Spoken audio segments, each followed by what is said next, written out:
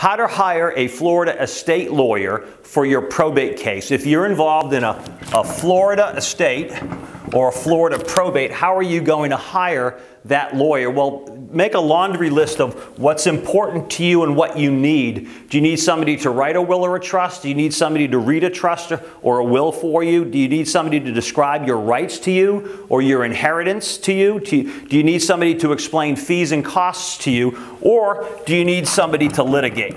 And that's what our firm does, and that's all we do. We don't write wills and trusts, we litigate. Make a laundry list of what you think you need. Interview as many lawyers as you can, and then see if your personality and what you need matches up with that lawyer.